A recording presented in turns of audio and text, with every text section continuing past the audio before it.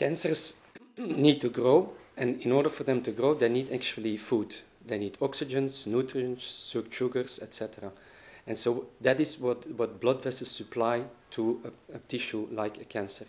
And so what cancer cells will do is that they will produce signals to make sure that there are new blood vessels growing and being attracted to the tumor.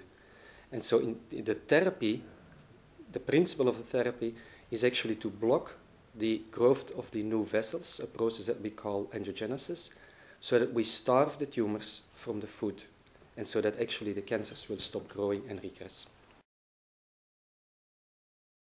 Now we have some very good molecules that target certain proteins that stimulate this process of angiogenesis, of new blood vessels growth, but the problem is that the cancer patients become resistant against it.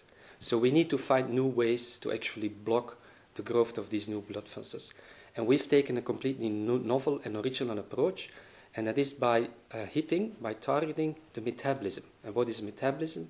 That is the process that that generates energy and biomass. And so cells need energy to grow and to form new blood vessels. So if we block that process, then actually we can also block the process of angiogenesis, of the growth of new blood vessels.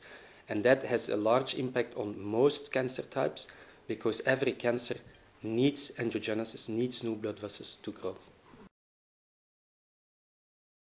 Most cancers need new blood vessels, and so if you block these new blood vessel growth, you can actually have a large impact on most cancer types.